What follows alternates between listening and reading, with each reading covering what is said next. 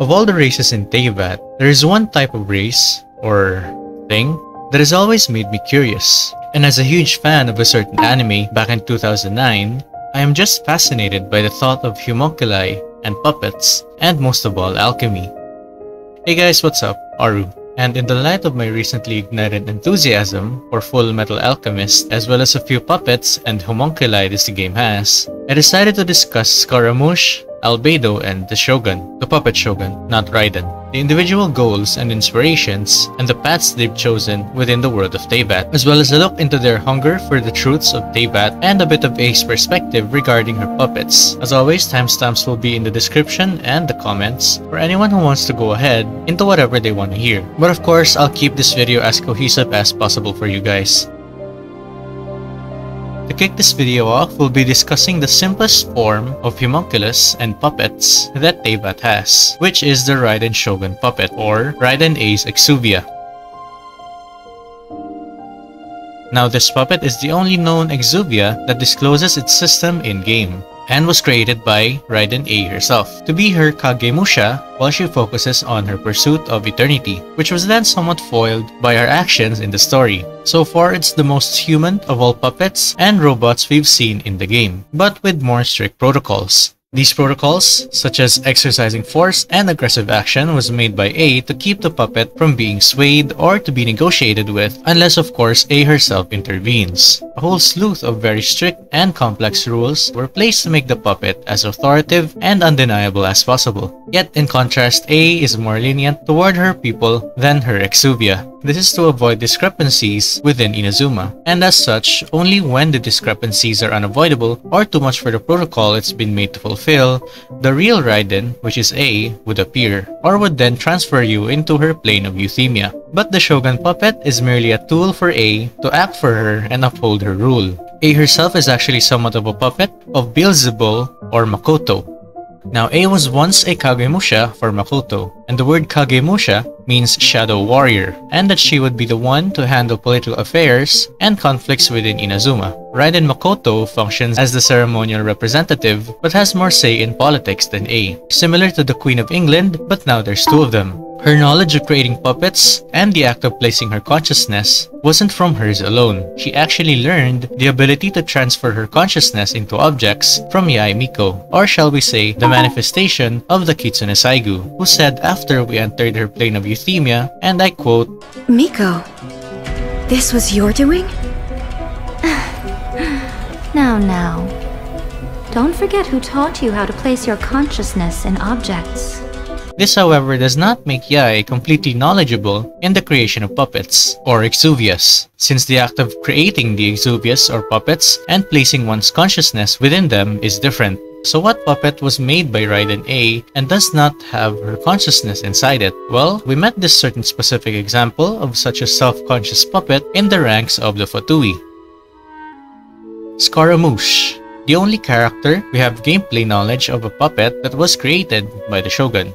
The creation of Scaramouche was to attain the perfect vessel that Ei wishes to achieve, along with her pursuit of eternity. And as prototypes go, Scaramouche apparently did not fit the parameters Ei needed to be her vessel, and acted more as a proof of concept. That puppet was built with technology that has been lost to time. Perhaps she, as a god, is the only one privy to the knowledge of its origins. Still, there is one other thing on this topic that I suspect you may be curious to know. Before Ei began modifying her own godly form, she took it upon herself to create a prototype puppet. So, you mean there are 3 Raiden Shoguns? No. The prototype was merely a proof of concept. Its appearance and intellect were not based on Ei. It was a test. The original plan was for Ei to simply discard it. But perhaps Ei thought this to be too cruel, because in the end she chose only to seal the power within it. Later, this puppet wandered Inazuma as an ordinary human male with his own consciousness, until the Fatui took an interest in him. As to what exactly Scaramouche had that was of disinterest to Ei, we still have no knowledge of. But from the interesting personality traits from Scaramouche, we can find out his ability to act differently depending on the situation, and exhibit his own emotions in-game. Emotions and personality switches that the puppet Raiden cannot do, or is not able to do. I say personality switches because of a lack of a better word for lying and pretending to be a nice person. Remember when Mona saved us from Scaramouche because she sensed that he was a Fatui Harbinger and that he possessed immense power? Yep, I'm talking about that one. Scaramouche even attempted to quote-unquote dispatch Fischl in Liyue, mentioning that only the Millilith were present to stop him. He then issues commands with great authority and even scares one of his subordinates. A puppet inhibiting authority and imposing fear to people around him, something that Ei would want for her puppet, no? But there is one thing she did not desire from Scaramouche, and that is to have his own personality, which might take our questions about why Scaramouche was discarded in the first place. He did have the ability to assert authority and even scare or threaten others, but his ability to fake his personality, very akin to that of humans, would be very detrimental to Ei when it comes to keeping her precious Inazuma in check. If Scaramouche did something that wasn't lenient on the protocols set by Ei and lied about it after, it would hurt her status as the Shogun. Before you tell me, well, Ei can live inside Scaramouche and tell him what to do. And to that I answer with, have you ever had your conscience tell you something but you yourself don't do it, or at least even consider? It gives a whole new meaning to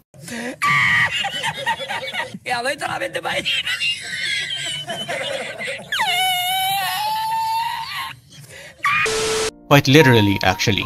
So from this, we can disclose why Scaramouche was discarded and why he would join the Fatui. And his innate ability bestowed by Baal herself would easily earn him a place as the 6th Harbinger. In comparison, Lady Ei is the closest we know equaling Scaramouche's power level, and then quickly followed by Mona. So we can cross out questions regarding Scaramouche's power being equal to Baal herself. And honestly, who would put a 100% one-to-one copy of their full power into a puppet and then just discard it?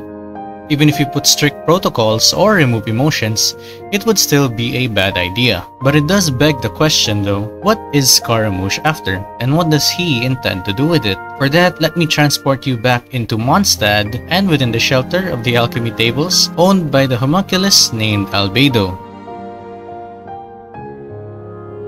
So Albedo is quite the anomaly among anomalies, but we can find out more about him in the Dragon Spine quest. Sadly, that's all we have to go on, and it is theorized, quote-unquote theorized, Albedo is actually a homunculus. And in theory, he is created from dust by his master, Rhinedottir, which means daughter of the Rhine. His constellation is called Princeps Cretaceous, meaning Chalk Prince, also hinting that he was created. Most of his dialogue also hints at him being some sort of creation, as well as the other snippets from our Dragon Spine quests about Albedo, his master Rhinedottir, and Durin the dragon. This dragon's life force resonates with me. Not because it's a dragon, but because I am me. Rhinedottir, Master. Is this your creation? The giant dragon Durin? Was the two of us meeting really a good thing? Albedo himself hints that he is a creation like Durin, or vice versa, Durin is a creation just like him. His whole physique also makes him look like a creation, pale skin, overly curious about humanity and life, and his eyes also resemble that of an alchemy table. Hopefully it's not the devs just being creative, and there's a whole plethora of reasons why he's theorized as a homunculus, but we'll keep this part short. So back on topic, Albedo did not actually have everything right away when he was created, or born if he's actually human, unlike Scaramouche. But the ability he did have was to create living organisms through alchemy. Now if he had this ability right away after creation or not, we can't say, but all his other abilities were gained because of his endless study and pursuit of truths, as requested by his master Rhinedottir. And the search for truths, which was a journey that Lisa, yes the librarian of the Favonius Knights, was humbled by after she obtained her vision. So to what point Albedo will go to before stopping? Honestly, I don't think he's going to, but he did warn himself, the Traveler, and the whole of Mondstadt about him losing control. Those born of Earth are bound by its imperfections. but those born of chalk are free of impurities. You and I are alike, both composed of a substance that has yet to be fully defined. If, one day, I lose control, destroy Mondstadt, destroy everything, can I rely on you to stop me? He knows that his endless search for the truth will one day lead him to his own destruction, and collateral damage isn't too far from his reach as well. If you guys are still watching, here's where we can focus on the goals and power levels of our Homunculus/Exuvia puppet friends. Now, comparing Albedo and Scaramouche for a bit, Scaramouche is also chasing the so-called truths of Teyvat. The short time we had interacting with him in the Unreconciled Stars event says so. But Scaramouche's agenda is to go against Celestia, and that's if we follow the idea that his goals align with the Fatui. If not, then we're basically still in the dark. But I think that this reveals what Ei put into Scaramouche's protocol. Other than having a personality, she also put the pursuit of eternity, or maybe it's simply translated into the pursuit of truths. Something that I think shouldn't be combined with the rule of being aggressive, harsh, forceful, or assertive, and generally any form of anger, like she did with her Shogun Exuvia. And the amount of truths he assertively gained is quite a cause for alarm. His knowledge of the unknown is also apparent in the Unreconciled Stars event, and even in the recent Inazuma arc. Although we could say the Fatui just rebooted his system, but I doubt they can match up to Raiden in that regard, since we don't know any Exuvias or puppets made by the Fatui just yet.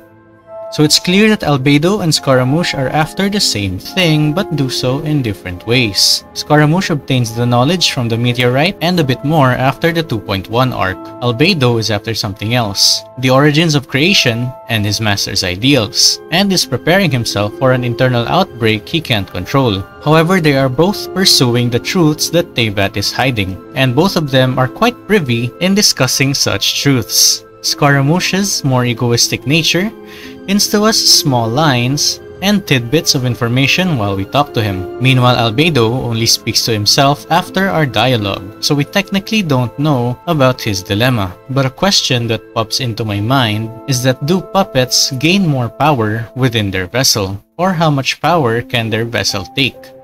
Can Albedo only do paintings and is a genius, or is admirable at being an alchemist? Is Scaramouche's power limited by the vessel the Raiden Ei created? And the same can be said for Albedo. Did his master, Rhinedottir, limit his ability as well? Albedo is a genius of Chemia, which is basically alchemy from Canria, and is after the truths of creation. Scaramouche has innate Electro-Archon abilities and is after the truths behind Teyvat, albeit in a smaller amount, but the power of an Archon being handed down to a puppet is nothing to scoff at. And although Albedo isn't versed in combat, his power to use Chemia could more or less defy the laws of Teyvat, create beings from mere paintings, and altering items and objects. And we also have evidence of Albedo being more conscious of the amount of energy and power he is obtaining. Fearing his knowledge and abilities could cause a massive catastrophe. In contrast, Scaramouche doesn't really care if he destroys everything. Harbingers and the Fatui apparently all have the "end justifies the means" thing going on. When Ei was creating the puppet Shogun, she only put a slight amount of her electro abilities into them, and the same could be said for Scaramouche. But the unlikely result that he ended up with the Fatui and having the Fatui unsealing his power basically made him Emperor Palpatine. The Fatui's knowledge and possession of lost technologies also benefits Scaramouche in his search for truths. But we don't know if these creations and technologies are on par with what Canria actually made. Albedo is probably weaker than Scaramouche in terms of power alone, but when it comes to knowledge and innate ability, Albedo has the upper hand. His unrivaled knowledge of the art of Chemia allows him to make the perfect, or at least near perfect, form of whatever lost technology he obtains. And his ominous premonitions of destruction could in theory beat any third-rate creations that the Fatui are mass-producing. So in summary, both Albedo and Scaramouche are in a race against time. How many crude creations for the Fatui and Scaramouche need to win, or how many experiments would it take for Albedo to make the perfect creation? An interesting quality versus quantity battle between the two inanimate objects. And as for who might win in this battle, I'll leave it to you guys to think about it. Alright, thanks for watching the video up until the end.